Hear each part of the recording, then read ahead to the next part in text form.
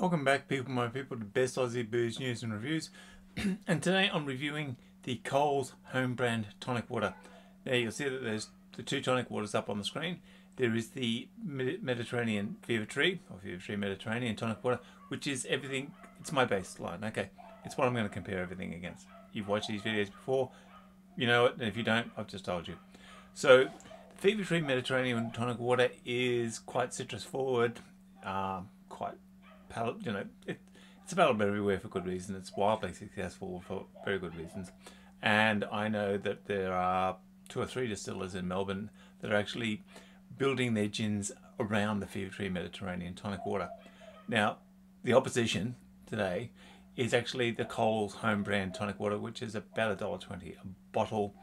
It's a 1.25 litre bottle. I have reviewed and compared the Woolworths home brand, so I thought, well, screw it, I'll go to the competition. Now, I have looked it up. It says no sugar, quite prominently on the front label, no sugar.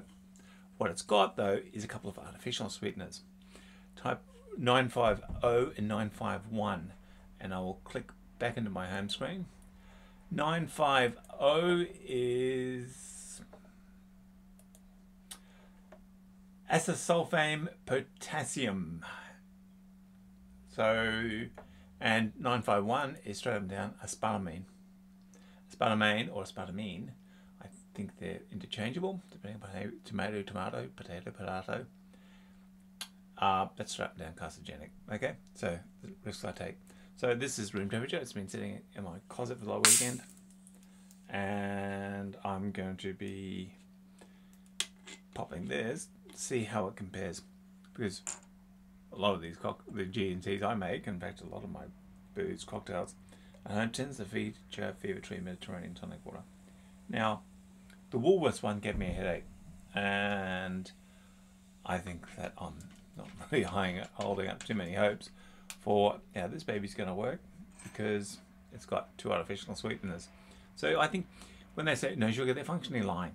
Okay, I, in another life, write books, and I've done a really big one that I'm working on for years. It's the magnum opus on how to get healthy, because I ate my way into being a fat sack of shit when I was in my first marriage, and I looked at sweeteners in this book, and the artificial sweeteners are every bit as bad, if not worse for you, than sugar, because sugar is what your body's evolved to deal with.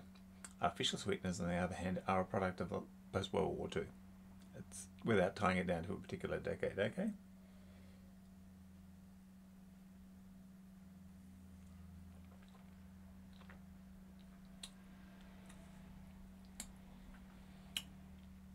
It's not bad.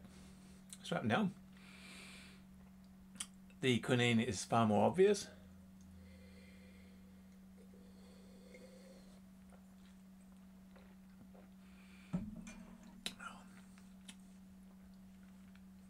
And they do say on the bottle that it does have quinine and phenylalanine,